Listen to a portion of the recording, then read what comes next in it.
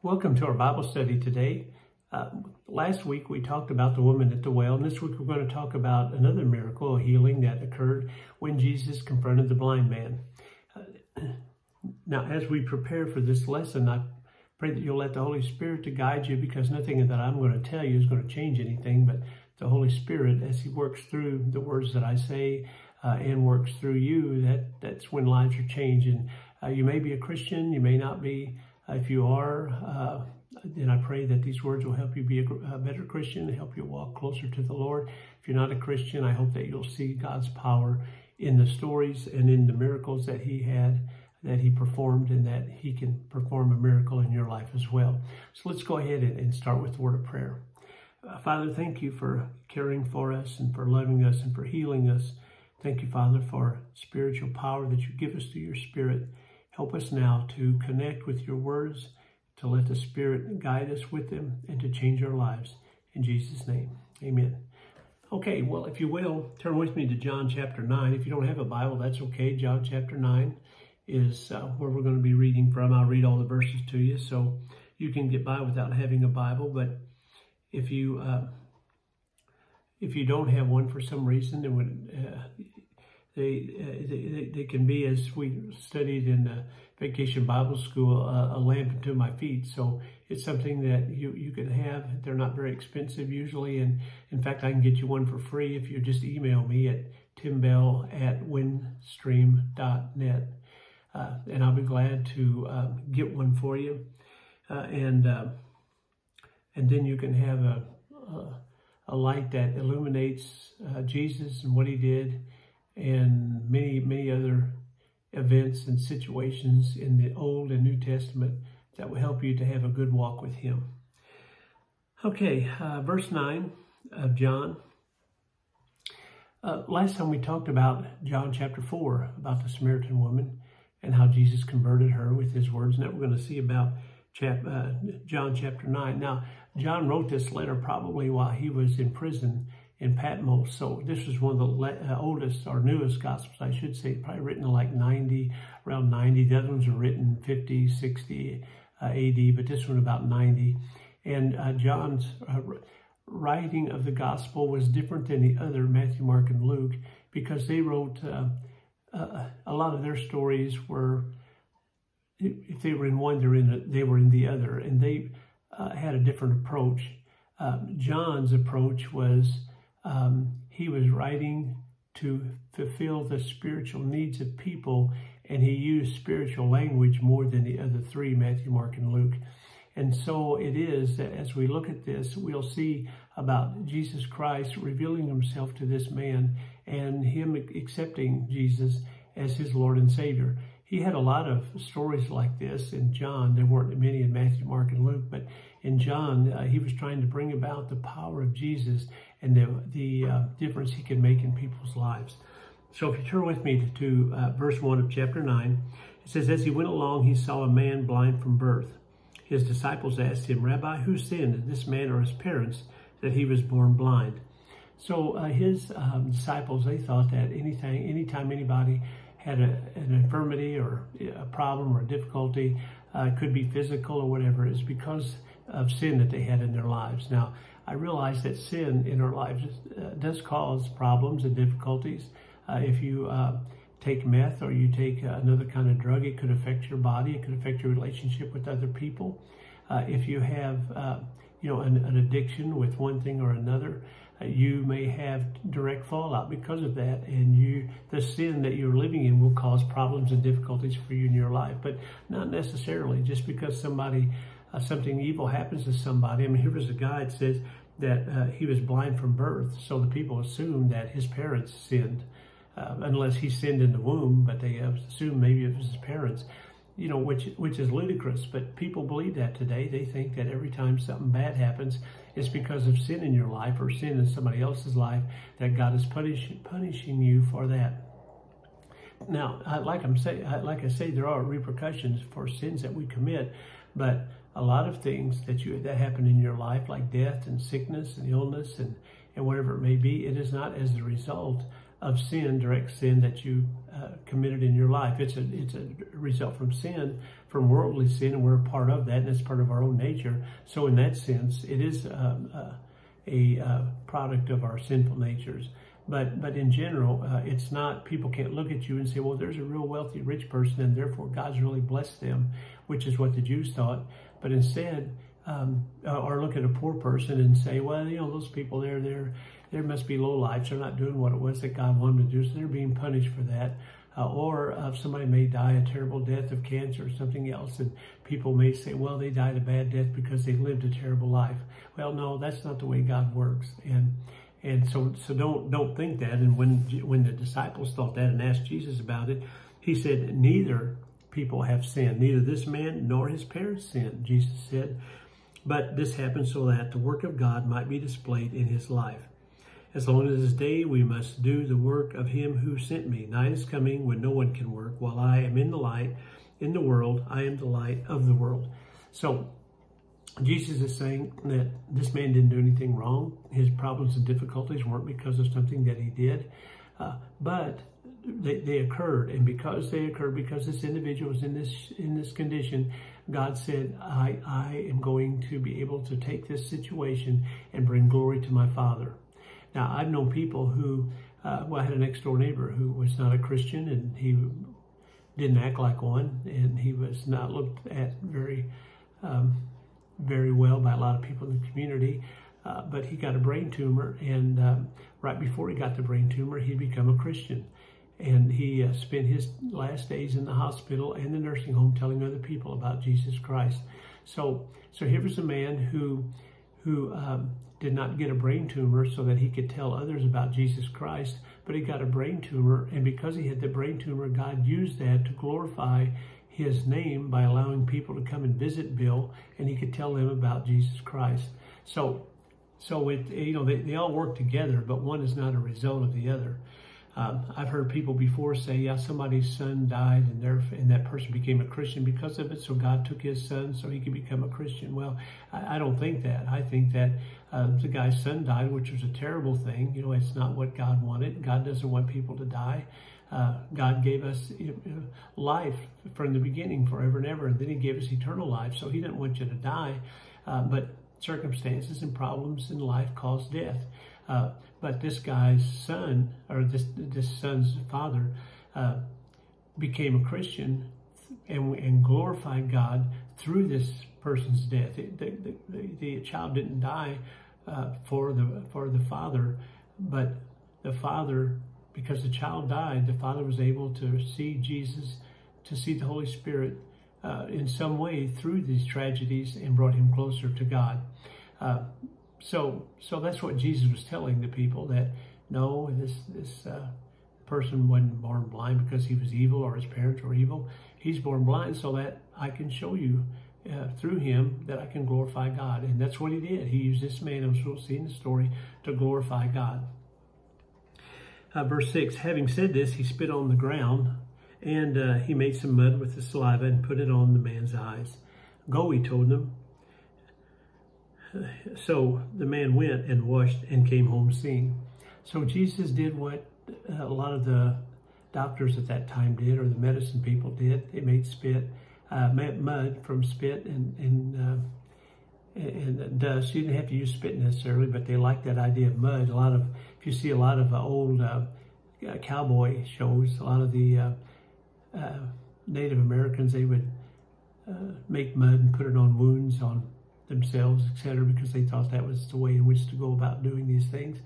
And that's what they thought in Jesus' day. So Jesus was just using the technique of the day to tie in with the people, I think, to let them know that he was one of them and he understood what was going on. And so he made mud like this and he put it in the guy's eyes. Now, the guy didn't become, he didn't regain his sight immediately. There was still something else that he had to do. And that something else was to be obedient to Jesus. Now, sometimes Jesus would heal somebody and they would take effect right away without them doing any actions. But in this case, he told the man to go wash the mud from his eyes. So here's a guy with mud all in his eyes, and you've got this guy named Jesus who has put the mud in his eyes, who probably wasn't looked at with a lot of respect, because a lot of people rejected Jesus and didn't like what he was saying. And so you had this guy here who's got mud in his eyes, and he supposedly, well, he was blind, but now he supposedly is going to be healed from it if he washes in the pool. People may think, well, this guy's wasting his time. I mean, he's just a fool, and he's making a fool out of himself to everybody that's watching. And yet the guy went. The guy did leave, and he went to do it because he probably thought, what I have to lose? And I have heard about Jesus, and maybe, just maybe, this will work. It says, his neighbors and those who had formerly seen him begging, asking, isn't this the same man who used to sit and beg? Some claimed that he was. Others said, no, he only looks like him. And so anyway, he was on his way to the pool, and he washed like Jesus said. So he was obedient to the commands of Christ, and he could see. His eyes were open. And apparently his whole demeanor changed, because some people didn't even recognize him. How then were your eyes open, they demanded. He replied, the man that they called Jesus made some mud and put it on my eyes. He told me to go wash in the pool of Siloam. So I went and washed, and then I could see. Where is this man? They asked him. I don't know, he said. So people are asking him, who did this? And the guy went to wash, and when he got done, I guess Jesus had left and gone somewhere else, so he didn't know where he was. He said, I don't know. But he said, I was blind, but now I can see. So now the Pharisees, they heard about this, and they don't like Jesus at all. They don't want any miracles or anything else to be attributed to Jesus and to the work that he does. So they brought to the Pharisees the man who had been blind. Now the day on which Jesus had made the mud and opened the man's eyes was the Sabbath. So the Pharisees are going to turn all this over on the fact that he did this on the Sabbath. I mean, for one thing, you shouldn't heal anybody on the Sabbath. You could treat somebody on the Sabbath and make them not get any worse. But if they got better, then you broke the Sabbath law. So you could maintain a sickness or an illness, keep somebody from dying, but you couldn't make them better on the Sabbath. Well, Jesus did. And the guy could see on the Sabbath. So out of all the things, instead of the Pharisees rejoicing and saying, what kind of power does this man have? Instead, they look at the fact that he, quote, worked on the Sabbath. Therefore, the Pharisees also asked him how he had received his sight. And they said, well, he said, he put mud in my eyes, the man replied, and then I washed them, and now I can see. Some of the Pharisees said, this man is not from God, for he does not keep the Sabbath. I mean, my goodness, you got to keep the Sabbath. The Jews, they had all kinds of Sabbathal laws that were based on started off with the Ten Commandments on keeping the Lord's Day holy. And they had this volume of books called the Pseudepigrapha, which had told you exactly what you could and could not do, what kind of knots you could tie, the weight of an object that you could lift on the Sabbath, all kinds of rules and laws that were just ludicrous and totally inappropriate. But they're turning this into what this guy is saying here. It says, this man is not from God, some of the Pharisees said, because he doesn't keep the Sabbath.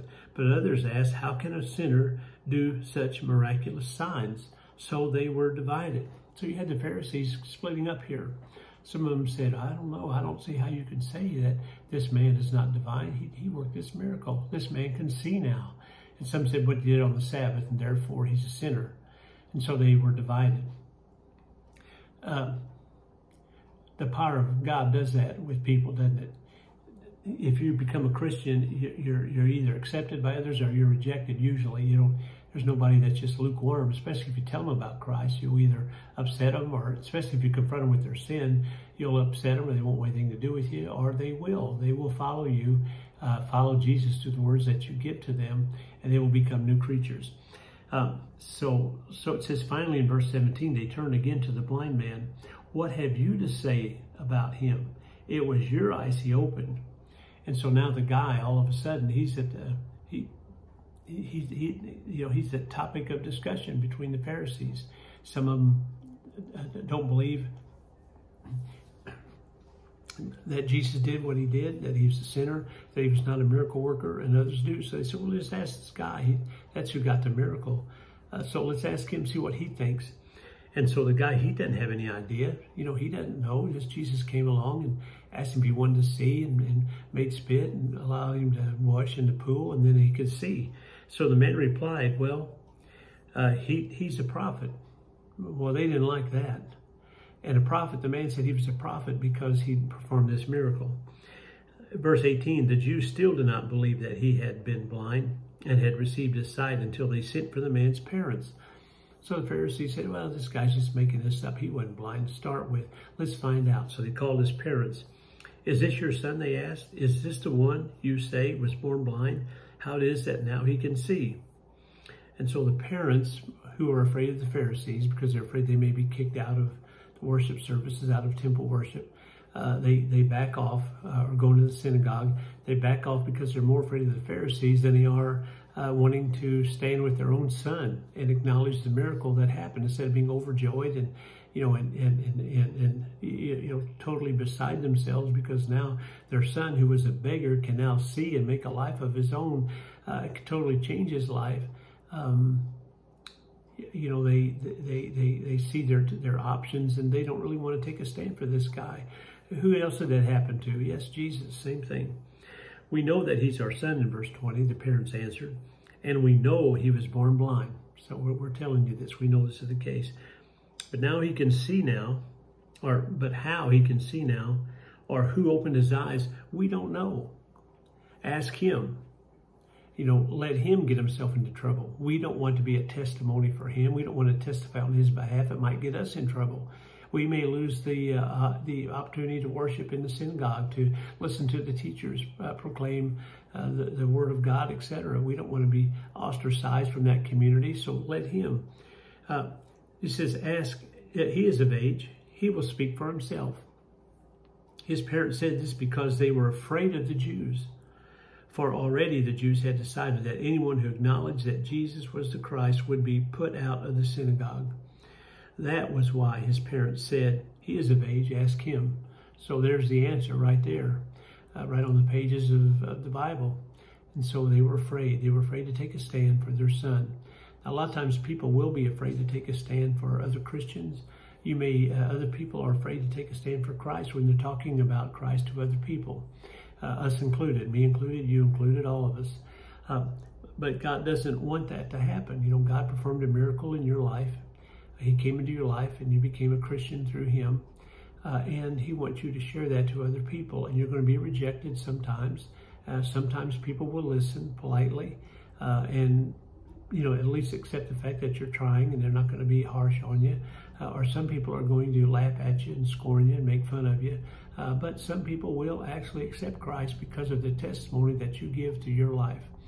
And that's what's going on here. This guy, he says, they're going to talk to him again. So let's move on from there. Verse 24, it said, a second time they summoned the man who had been blind. Give glory to God. They said, we know this man is a sinner. So they're saying, reject Jesus, give glory to God. He replied, whether he is a sinner or not, I don't know. So the blind man, who's getting ready to be kicked out of the synagogue based on his testimony, he said, I don't know who this man was. I do not know. Was he a sinner? I don't know. He said, but I will tell you one thing. I was blind and now I see. And the Pharisees were some of them were trying to say that this wasn't even a miracle that really even happened. And they were talked to their mother and father to find out if he really was born blind. And the guy said, yeah, I was born blind. I couldn't see. I was having to do things all by myself without anybody, in darkness. And I was all alone. He said, so I don't know who this man is. Whether he's a sinner or not, I don't know. But I do know he worked a miracle in my life, and now I see. Then they asked him, what did he do to you? How did he open your eyes? And the man answered, verse 27, I have told you already, and you did not listen. Why do you want to hear it again? Do you want to become his disciples also? So the man is getting kind of belligerent toward the Pharisees. He's saying, I already told you. What else can I say? Do you want to become his disciples? Do you want to keep hearing the same testimony over and over? Is that why? Because you want to become his disciples? Well, they didn't like that. They hurled insults at him, verse 28. And he says, you are this fellow's disciple. We are disciples of Moses. We know that God spoke to Moses. But as for this fellow, we don't even know where he comes from. The man answered, now that is remarkable. I mean, this guy's really gotten, what would I say, courage to speak his mind and to tell him and to stand up for Christ. He says, now that is remarkable. You don't know where he comes from, yet he opened my eyes. We know that God does not listen to sinners. He listens to godly man who does his will. Nobody has ever heard of opening the eyes of a man born blind. If this man were not from God, he could do nothing. So the guy goes, look, it seems to me like, out of just natural logic, that if this guy was a sinner, he could not do this miracle. He could not do God's work in healing people if he's a sinner. And therefore, I don't know if he was a sinner or not, but as he talks a little bit more, the guy gets a little bit more courage, and he's saying, no, he's not a sinner. If he was, he couldn't have cured me. 34 says, to this they replied, you are steeped in sin at birth. How dare you lecture us? And they threw him out. So they threw him out of the synagogue. So here the guy, in 1 minute, receives his physical sight, and he kind of has an inkling on who this spiritual Jesus is and what he can do and how he can help him through his life. And the next minute, he's cast out of the synagogue. So he's not able then to worship with his Jewish counterparts any longer. And that's what happens with accepting Jesus sometimes. You know, you get rejected. You know, you're not allowed to you're not allowed to have the same friends you had before because they think you're kooks, or you may not be allowed to go to places that you used to go to before, or you don't want to go to them, and so you get a new pattern of friends, etc. And so in verse 35, it says, Jesus heard that they had thrown him out, and when he found him, he said, do you believe in the Son of Man? So here's Jesus, finds out the guy was thrown out. And so what does Jesus do? Well, he takes off into the desert and don't want to be bothered with him. The guy was blind. He gave him his sight back. He said, that's good enough. I don't really want to be bothered with you anymore. I've got other things to do. And Jesus left. Well, that's really not what happened, was it? Jesus said, well, they're giving this guy a hard time. I need to go talk to him and see what's going on. So Jesus went over to talk to him. And he said, do you believe in the Son of Man? The Son of Man. The guy wouldn't know what the Son of Man was. He says, who is he, sir? Who is the Son of Man? I don't know who he is. And Jesus said, the man asked, tell me so that I may believe in him. And Jesus said, you have now seen him. In fact, he is the one speaking with you. Remember the woman at the well, and Jesus said, I am he. She said, I'm looking for the Messiah. I need to ask him some questions. And he said, I'm the Messiah.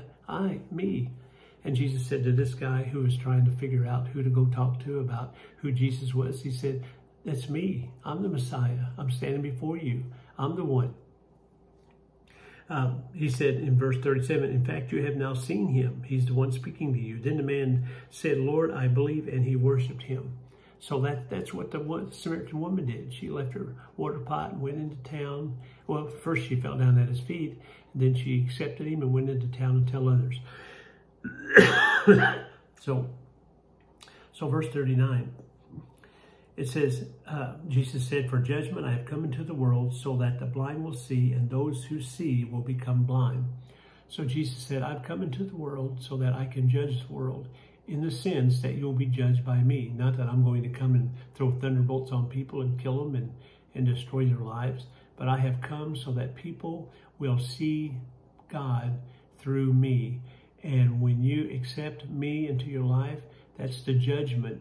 You cast no judgment on yourself. But if you decide that you don't want anything to do with me, then you have cast judgment on yourself. It's kind of like if you go out and commit a crime. Let's say you go into a store and you steal something and you get caught. Well, you can't say, well, it's the store's fault for having all those products and those items in a shelf that looks so nice and neat. It's their fault. No, they didn't cause judgment on you. You caused judgment because you went in and you broke the law and you stole the things. So when you stand before the judge, you can't say, well, you can't judge me harshly. It's not my fault. The judge can say, all I'm doing is letting the law judge you. You're being judged by your actions. I'm not judging you. I'm just carrying out the interpretation of the bad decisions that you made.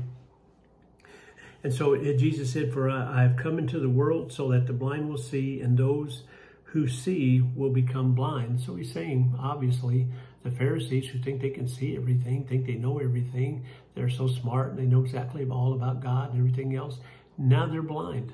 They don't see. And Jesus says, and the ones that I came to this world to see, to minister to, and to tell them about my love and what I want to do for them, and I want them to follow me. If they do, their eyes are opened, and they were spiritually blind before that. They didn't know where to look, what to do, who to follow, or anything else, but now they see. So he said, so the people who think they know it all don't see anything, and the people who were in darkness trying to figure it out, they do see. And so he said, this paradox is something that Jesus is talking about. Then he says that some Pharisees who were with him heard him say this and asked, what, are we blind also? And Jesus said, if you were blind, you would not be guilty of sin. But now that you claim you can see, your guilt remains. So Jesus was saying basically this, that if you don't know who Jesus was, if you're in darkness, then you have no guilt because you have not been convicted of that. But once I come and once you see who I am and you can make a decision on accepting me or not, then your guilt remains and your eyes have been opened in the sense that you should know the decision that you need to make, but you don't, you didn't make it, and so your eyes are closed, so yes, you are blind. There are people in this world who have opportunities to hear the gospel, and there are some people who don't.